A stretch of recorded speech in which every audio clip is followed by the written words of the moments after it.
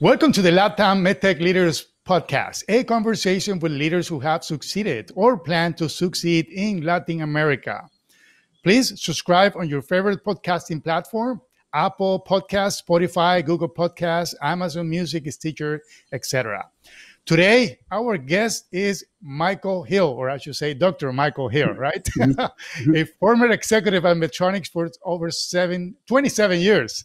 Now a partner at Science Innovations LLC, a medical consulting firm that partners with medtech companies, big or small, to bring therapy and technology innovations to the market. So during Michael's 27-year career, he has consistently championed the Latin American opportunity in the innovation cycle, from speaking at the National Hispanic Medical Association, training of clinicians in Puerto Rico and Mexico, and novel medical device technologies, supporting first-in-human clinical trials in Chile and Colombia, participating in country-specific market access team discussions, meeting with local regulatory and reimbursement officials, and consistently supporting the local people and teams in country. Dr. Hill, or Michael Hill, received his bachelor's degree in Biomedical and Electrical Engineering, like me, and another one in mathematics from Duke University. And he has a master's and a Ph.D. degree in biomedical engineering from Case Western University, and an MBA, Master's of Business Administration, from the University of St. Thomas, also like me. So, Michael, it's really, really a pleasure to have you here in the show. I look forward to our conversation. How do you doing Thank today? you. Thank you. Good to be here. Awesome. So let's get started, Michael. Please tell listeners about your involvement with Latin America. How do you get involved with the region in a personal, professional level?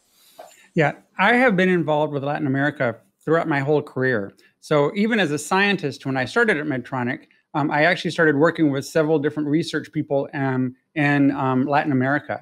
And so we actually were, I love to travel. And so I enjoy traveling quite a bit. And I spent some time over in Europe. And our European groups were actually well connected with Latin America as well as with Japan at the time. And so I actually started interacting quite a bit with some of the people who were doing atrial fibrillation research down in Latin America. And so even at that very early beginning, I started working with Latin America. It continued with my clinical and regulatory experience. So we actually, even up to the last 3 years that I was at Medtronic, I had the whole global clinical organization report into me. And that included Latin America as a geography. We have the largest, at Medtronic, they have the largest CRO, if you will, for clinical research. Wow. Over 800 people worldwide for all the operations. Nobody knows that. So we have a lot of people in Latin America, feet on the ground. But, we can do clinical trials. We had probably, 100 trials in Latin America at one point with over 500 to 800 subjects. So we've spent quite some time and energy in Latin America, but country by country specific, as we'll talk as we go through.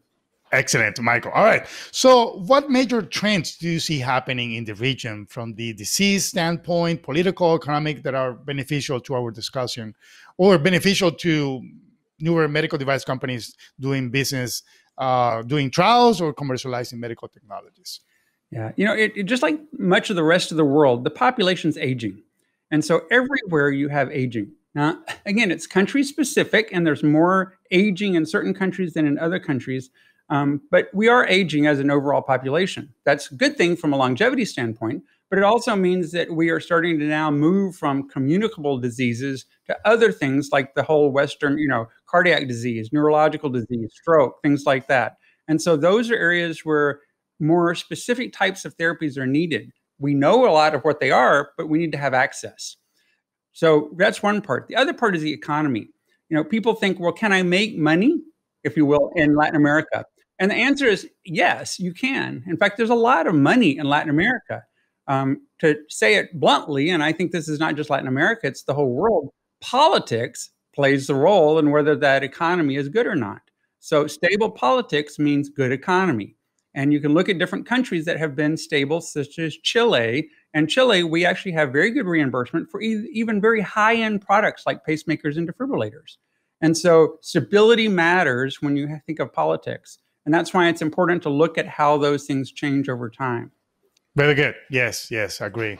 All right, Michael. So what's your overall perception about Latin America as a place to do business, as a place to do human trials, as a place to commercialize medical technologies? In general, what do you think? Are you positive? Are you upbeat about the region, or what?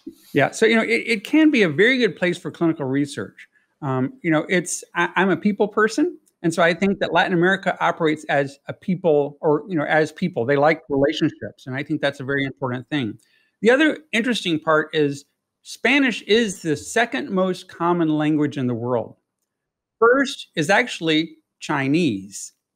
So English is actually third. It's not the first. So, most people speak Spanish. And so from an overall, interaction of people, that's a great population that is probably untapped from an overall global standpoint. Now, I would say one thing. It's a great place to do clinical research, but do consider your exit strategy or sustainability. So what I mean by that is remember, if you're doing something like a 510K, or what we would call that in the US, those you might say, well, you do something and then you take it away. So it's a surgical dressing or a external diagnostic device. So you might only follow the patient for 24 hours or 30 days. But if it's something that's implantable, such as a pacemaker or a stent, you might need to think ethically what's the right thing to do. And you might be saying, okay, it's a clinical study of a year, but your sustainability and your responsibility is to be there for the life of the patient. And so that's just something to consider when you start to move into those areas, to think, what do I mean by doing clinical research in Latin America? The need is there. Access is very well received. It's just making sure that there's the exit or the sustainability strategy. Well said. Yeah, Michael. All right. So let's talk about your experience in individual countries. Let's talk about, I understand you have great experience in Mexico, Colombia, Chile, even Puerto Rico. So let's talk about that. Let's start with Mexico. So what you did in Mexico. Yeah. So, I have traveled. In fact, I think I was trying to put a list together of some of the countries. So, Brazil, Chile, Colombia, Argentina, Panama, Mexico, and Puerto Rico, like I said, is the brother, right? And Uruguay and as well. So, I've been to a lot of the Latin American countries, and, Mexico is an interesting one. There you actually have self-pay for a lot of device work. So medical devices, a lot of self-pay, especially high-end. So a pacemaker, people have to buy, right? Yeah. And so I actually spent quite a bit of time in Mexico training on a new type of defibrillator that had an added therapy for heart failure called cardiac resynchronization therapy, which I helped to bring forward as an innovation. And so I spent time going through. In fact, oftentimes at some of the regional cardiac society meetings, I was the only English language presentation, but it was great because I got to present to large groups, but then I also got to work side by side with clinicians in the lab, and that was great. If I take another example, where heart failure, that was actually where we actually went to Colombia, and the head of the Heart Failure Society of Latin America at the time was a female physician from Colombia. Nice. And so we met with her at the Heart Failure Society meeting here in the U.S. She was very interested in starting to do remote monitoring of patients to see if we could keep them out of the hospital or keep them from having an exacerbation of heart failure. Yeah. And so we did a study there in Colombia using remote monitoring to actually look at several patients and trying to keep them out of the hospital due to the heart failure problems. Okay. Do you know what hospital it was? Do you remember? I don't. Okay, that's fine. That's fine. Yeah, I don't. I can find it out, but that's fine. Yeah, it's probably Fundación Cardioinfantil in Bogota, something like that. Yeah, well, within Bogota, I don't remember the physician's name. That's what I was trying to think of. But but the hospital, Bogota has one of the top cardiovascular centers in Latin America, probably Fundación Cardioinfantil. Yeah, and they're great to work with. I mean, just as an institution as well, they were actually excellent to work with. Yes. Yeah. And then the last one was Micra. So Micra is the world's smallest pacemaker. It's a transvenously implanted. It actually goes through a femoral insertion through a sheath, and it's implanted into the right ventricle. And it's a fully functional VVIR pacemaker for 10 years, and it's about the volume of 1 cc. Wow. So it's released with tines into the ventricular wall. It stays there, but it's fully operational. And we did a 760 patient global study in order to get regulatory approval, because this had never really been done as a pacemaker before. And so the first patients implanted were on the same day, and they were in Chile and in Austria. And so our very first implant in our clinical trial of 760 patients was in Chile. And Wow, so that's it was fascinating. really great to be able to work there and to get things done Yeah, there too, and the excitement of being the first in one of the Latin sure. American countries. So that was actually really nice. Yeah, yeah. So, Michael, I understand you have experience in heart disease, mental health, diabetes. By looking at the notes that I have from our conversation before the show. So, can you talk about that? I mean, these other areas, mental health. I mean, that's a fascinating topic nowadays with the pandemic, right? Yeah, well, it is, and different countries have different needs. We actually formed a very interesting group for our Latin American team.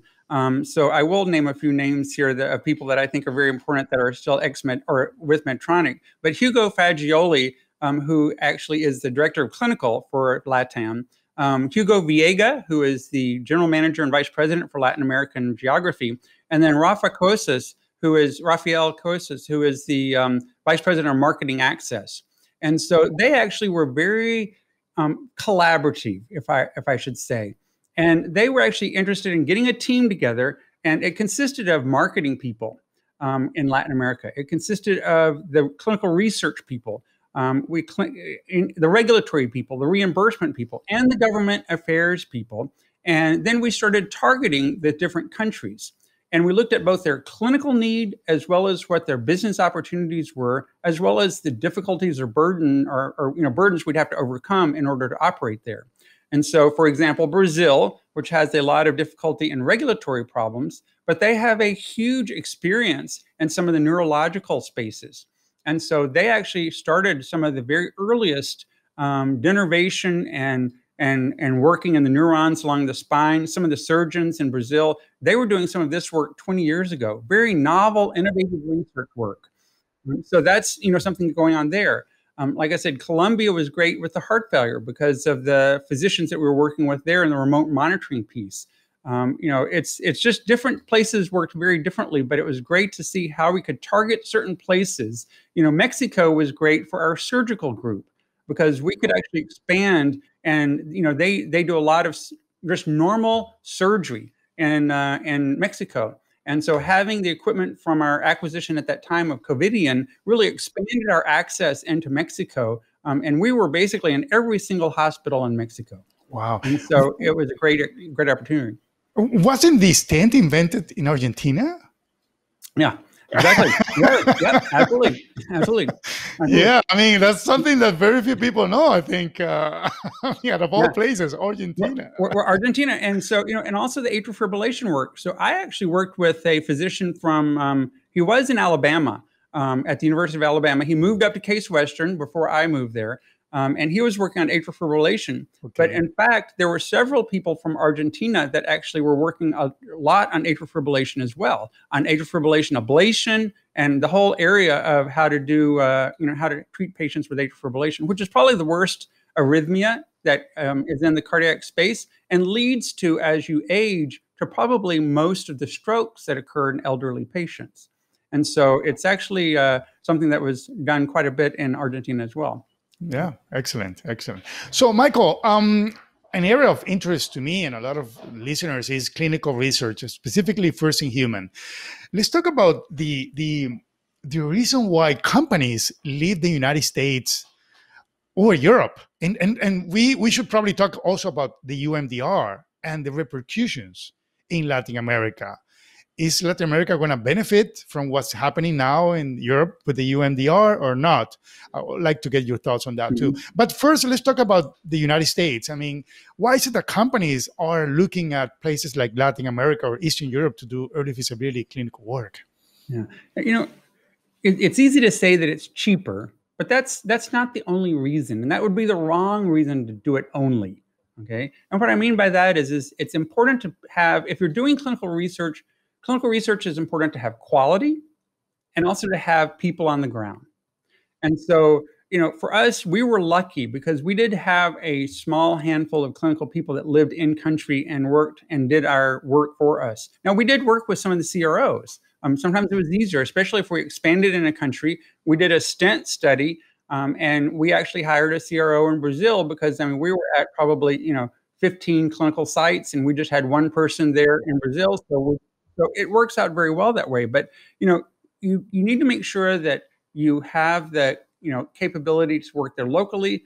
But it's an important aspect to understand. One other thing that I wanted to mention was about culturally, Latin America is, as I mentioned before, very people oriented.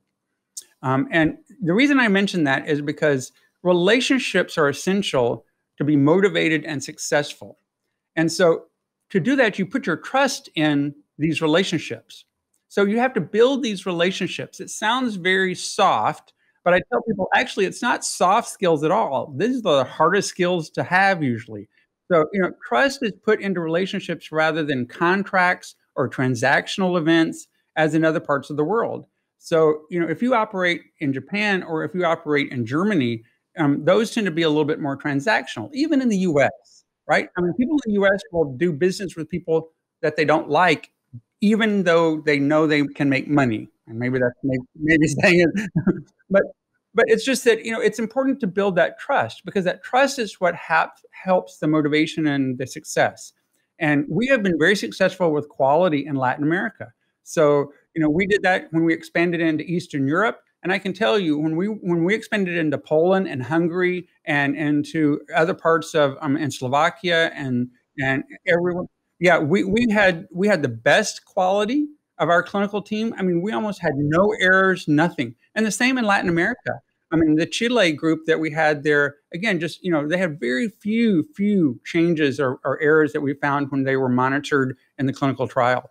And so, that was very nice to see, especially when, unfortunately, there were other centers that you would think did very, should be good, centers we worked with before. So, here in Barcelona or in New York. And quite frankly, they may enroll several patients, but on the other hand, they also have lots of findings. Yes, yeah. I was just reading an article. Actually, it was a research paper, an academic paper, and the argument of the paper, Michael, was why is it that companies want to go outside of the United States offshore? That's the term they use, offshoring of clinical trials. Why do they want to go outside of the United States? And the argument is most people think it's price, as you correctly say. Mm-hmm. Most people think it's price, but it's really about patient recruitment and quality. Mm-hmm. So it's a lot easier to recruit patients. And one of the reasons why it's a lot easier to recruit patients, and correct me if you have a different perspective, is that patients in Latin America and places in Eastern Europe may have lesser options. Right? So in the US, you have 20 FDA approved treatment options for any disease or any illness. So even if it delays the management of your pain for 20 more years, I mean, you don't want to subject yourself to the invasive procedure or anything if you can avoid it, right? Yeah, I mean, you do want to be very objective when you do a clinical trial, and you hope that the result is going to be positive. And believe me, I've done studies, great studies, where the result has been profound, mortality benefit. We've also done studies, large studies, where we found absolutely zero change. Right? And so those are disappointing, but they happen sometimes. Yeah. And so, you go into it with eyes wide open, but you're absolutely right. In many of the underserved countries, patients are very willing to actually trying to do something. And that also, I think, is part of the reason that ethically it's important to have that sustainability, or at least that exit strategy that's there. Yes. Because patients will be willing to do things and try things because there's hope and there's an opportunity. Many of the clinical trials, these things are offered at free of charge, even diagnostics and stuff, which can be very beneficial. But on the other hand, I think we do have a responsibility, a societal responsibility, to think about it ethically and make sure that we're doing it for the right reasons. But you are right. We did a study in Serbia way back when, and it was a pacemaker study, simple pacemaker study. We enrolled 76 patients in Serbia in like 2 months. Right? And part of that is also economy, because, the Serbian government, their allocation, because they are a government paid insurance, they only allow for a certain amount of high-end device implants. Research is beyond that, right? And so it wasn't taking up their quota of implant devices. And some of Yeah. the Latin American countries operate that way as well. But Yeah. it is different in different countries. Interesting. Yes. And also the physician patient relationship is different in Latin America. Would you say so? I Mhm. mean, It my depends brother on is the a country, but doctor. yes. Yeah. Yes, my brother is a doctor here in the United States. He's a interventional cardiologist. And he says, Julio, sometimes I get patients that come to my office with 200 pages of Google searches, and they just want to have a discussion with me. They don't want me to tell them what to do. Yeah. Yeah. Well, So, it depends a yeah. little bit on the finances, right? So I'll go back to Mexico for an example. In Mexico, it is patient pay. And as Yeah. my whole experience has been in the high end kind of cardiovascular devices. And so when I've helped several, friends who are Mexican think through the situation of how do we actually purchase the right pacemaker for granddad, right? And so, the doctor says that they need this kind of pacemaker. And so, they say, well, it's like buying a car. You can get the Maserati, you can get the Rolls Royce, you can get the Yeah. BMW, you can get the Volkswagen, you can get the Yugo or whatever, Yeah. or you Yeah. can get the scooter, right? And so it's, because there's a lot of pacemakers, but what's the right thing for the patient? Yeah. And, oftentimes, Latin America is probably a little bit more trusting in that area than, say, India, for example. I mean, in India, people don't trust the physician. That's Right? fascinating. That's a So, good insight. I didn't know that. yeah, if a physician tells them something, they go get a second opinion, right? Because they don't know if the Okay. physician is just trying, because again, it's a lot of self-pay, right? Are they just trying to make money? Do I really need the echo? Do I really need this test? And so Mexico can be a little bit like that, but it's because when it's something serious like a pacemaker implant, you want to make sure that it's the right thing for your Sure. grandfather. Yeah. And Yeah. so having the right opinions and discussions are important.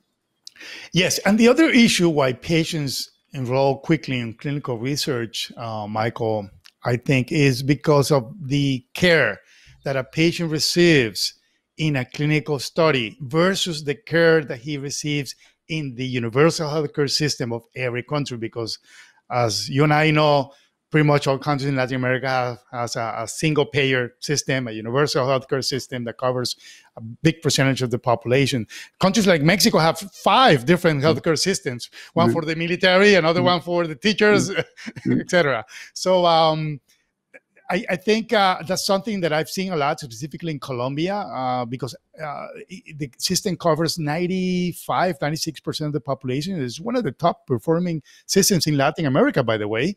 However, access to the system is sometimes difficult. You have to stay in line since 3 in the morning to get an appointment to see a general or family doctor, and for him to refer you to the specialist, and then another 3-hour wait in line from 3 in the morning, and then going to the drugstore, you have to stay in line for a couple hours to get access to the drugs. So in a clinical trial, you don't have any of this because they send an Uber driver to pick you up for the It follow-up facilitates visits the and care. everything. Yep, it facilitates the care. Absolutely.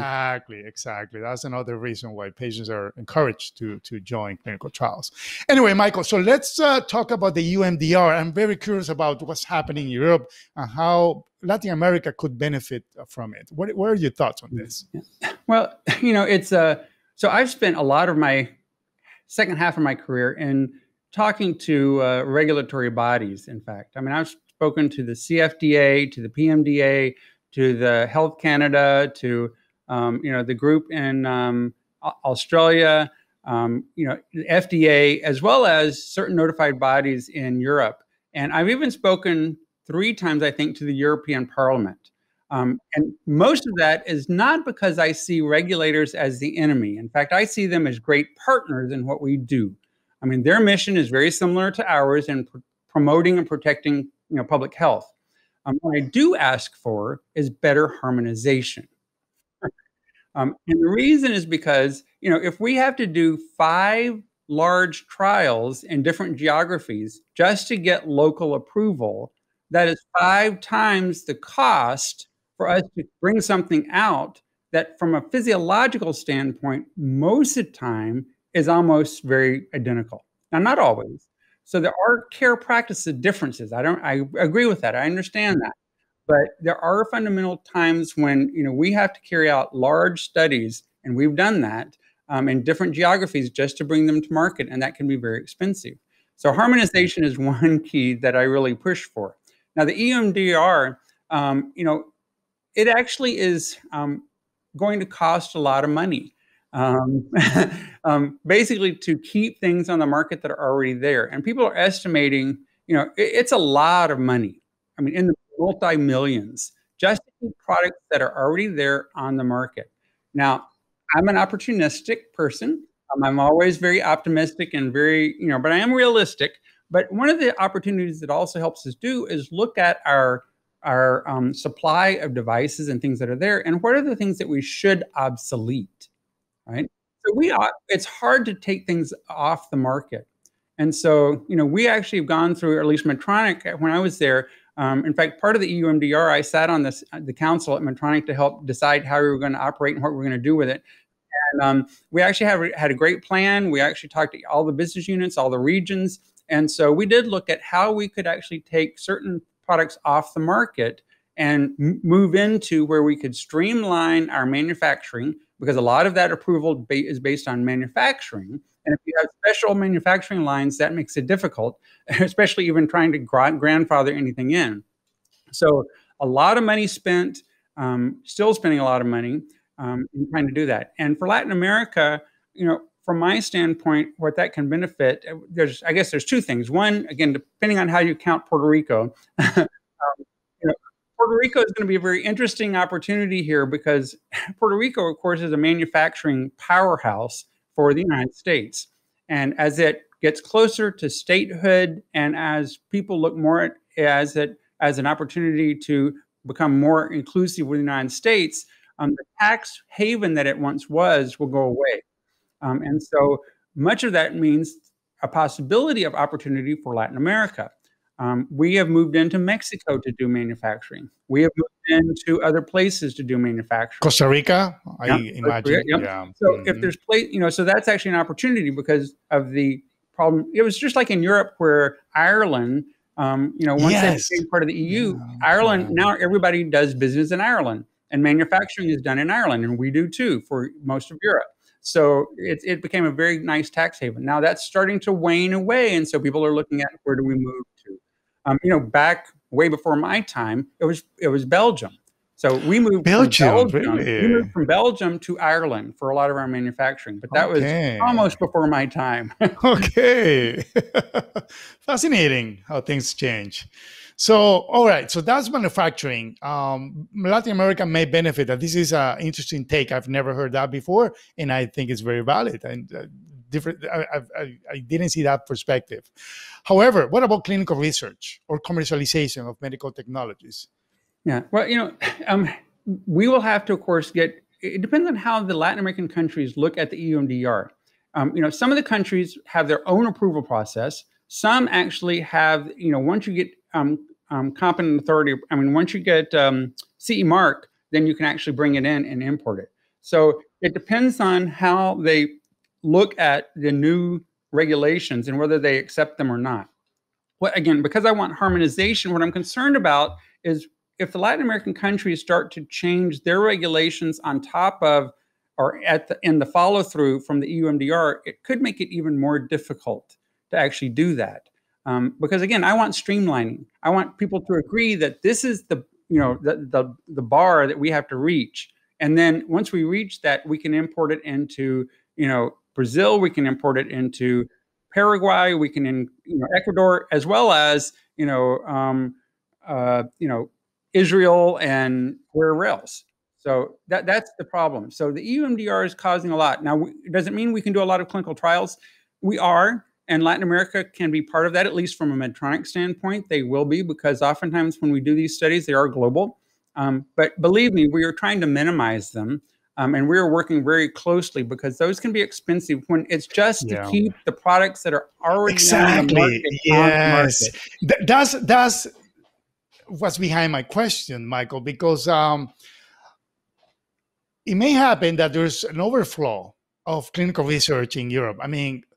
how many sites are in Poland? Only a few. I mean, in Lithuania. So companies will start thinking about that. This is my take. That's right. Companies could start thinking about Latin America as a place for the overflow. Okay, so we can only have 3 sites in Poland, only Lithuania. Let's do 2 sites in Colombia, 3 in Chile, because these sites in Poland are so busy that. Yeah, well, I tell you, Right? but there is a little bit of a competition. So, India and China and Latin America, I still see as opportunities, right? And so China still is one of the fastest growing economies. It's just incredible. For Medtronic, we have grown from probably 10 years ago, we probably had 50 people there. We have over 5,000 employees. 5,000. So, and it's grown, and the growth has just been incredible. Now, India, we've also grown, but India is a little bit more chaotic. A little bit more, it's just not as well integrated as well, but there's lots of opportunity. Latin America, those are countries, right? Yes. Latin America is a bunch of countries. Yeah, 33 or something, yeah. Yeah. And so trying to say, where you're going into Latin America, it means you're really opening up a can of worms because, well, where in Latin America? Exactly, yeah. You cannot think about Latin America as a one unified region. Right. But there will be opportunities, like you mentioned. I think Chile, Costa Rica, Mexico, Colombia, those are places where certainly clinical studies can pretty well straightforward be done very, very easily. And I also think that mentality that U.S. startups had, that they will say EU first. That was their approach. We develop a product, a device, and then we seek CE mark approval first. EU first, and then we commercialize. We get acquired, and we let the buyer, Medtronic, Boston Scientific, handle or deal with the FDA and invest the millions that are needed for the pivotal or the big trials in the United States. And I guess now the mentality will change. The paradigm will change. It's going to be United States first, probably, because it's probably be as difficult to get approval in Europe as it is to get in the United States. Germany over the last 20 years has done that, right? So, in the past, Germany usually was the very first place in Europe that we could do a clinical implant. And then BfArM came along, and that happened probably about 15 years ago. And I would say now Germany is the last country that we can get started in a clinical study in Europe. And so their approval process has become so burdensome that it's just, literally Germany used to be the best place when I started, 30 years ago. And it's just changed, it literally. And so that caused a lot of change. Germany is the largest economy in Europe. And so there's a lot of physicians who want to do the research and want to do the implants. And, when you're doing a 100-patient study and they implant patient 99, then, they finally got approval on the last day of the study. And, and somebody in Poland has, 25 implants, and somebody in Italy has 25 implants. It's tough. So, it's one of those things where it really does matter. And people will make those decisions to go because speed is important. Speed is money and time. You say money and time are the most important things. And I always say, well, time is the only thing that's important because time is money. Time is money. Yes, agree. So you're really only talking about time. And if you could actually go to Latin American countries and do even an EU approval study, to get your initial CE mark, because again, we do global studies. So it's not uncommon to have that happen anyway, where we would include, a couple of centers in Latin America, a couple of centers in a European country, depending on what it is, just to get the CE mark approval. Yes, exactly. Yeah, the other thing that I'd like to get your thoughts on is, would you think that companies will look at Latin America as a place to commercialize their innovations before the EU? I mean, American companies. If I were an American company and I see how difficult and expensive, and I see all these notified bodies that cannot keep up with the demand, some of them are going out of business. They have to be recertified, and the number have been reduced dramatically, right? Yeah, you have to follow the money, though, right? So what I mean by that is Brazil has lots of money, but it's hard to do business there in the healthcare space. And Yeah. so that's the difficulty. If there was a country like in the old days, Germany, that had lots of money and they were easy to access, then I think it would flood in. But you look at some of the countries, and so Colombia may be a possibility, Costa Rica may be a possibility, but then there's the economic problems of Argentina and Venezuela, Yeah. and Yeah. so it you do have to look, because you need both that financial. You're going to follow the money, And and you need the time. So yeah. Colombia could be, Costa Rica could be, Chile but a little bit. Yeah. Chile a little bit. Yeah. Like I said, we get Yeah. great reimbursement in Chile, to be perfectly honest. Mm. They are a great country to do it. They're very stable economy, stable Yeah. politics, and it works pretty well. Awesome. Well, Michael, we're close to the end of the show. It's been a delightful conversation.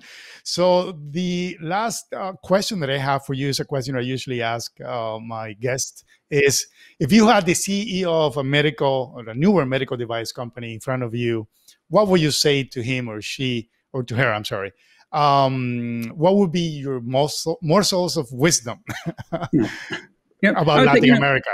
Yeah, definitely look at LATAM when you're ready to expand. But do your homework, right? Each country has specific marketing, regulatory, reimbursement, clinical needs, right? So find the ones that match your sweet spot. So if you have a sweet spot, if your device, 510K, whatever it is, and then spend lots of time on building trust relationships locally. So to me, I can't underscore that.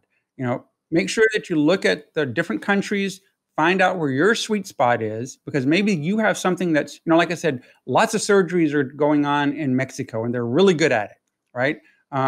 If you want to do brain stimulation, there's only 3 countries that really do well with that. What about diabetes? Diabetes is rampant everywhere, but there's probably 4 countries in Latin America where diabetes is reimbursed and it's actually important and the government recognizes it, right? And so, target correctly and then try to build those trust relationships locally.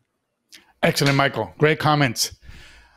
Thank you so much, Michael. It's been a great conversation, and I'm sure listeners got a lot out of it. How can listeners get in contact with you at your company? Or?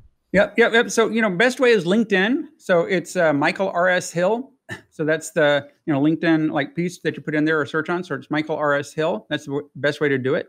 And, I just wanted to mention one final thing before we go. Yes. And, that is, as I mentioned about time, if you truly want to speed up innovation and grow your business, collaborate, seek diverse thoughts, and share knowledge. Knowledge is power. Most businesses make mistakes or fail because of poor timing of sharing critical information. And so what I find is that people withhold information and bad decisions are made and businesses fail. And so people need to collaborate more. You think, well, it's competitive, it's competition. And yeah, I get it. I mean, I worked at the largest medical device company in the world for, almost 30 years. It's truly competitive, but you have to collaborate. You have to collaborate with regulators, with other companies, with people locally. There's a lot of collaboration, and that collaborative approach will go far. And also finding out different opinions. If you think you're always right, you're not. So, well said. All right, Michael. Thank you so much. Thank you. Really appreciate it.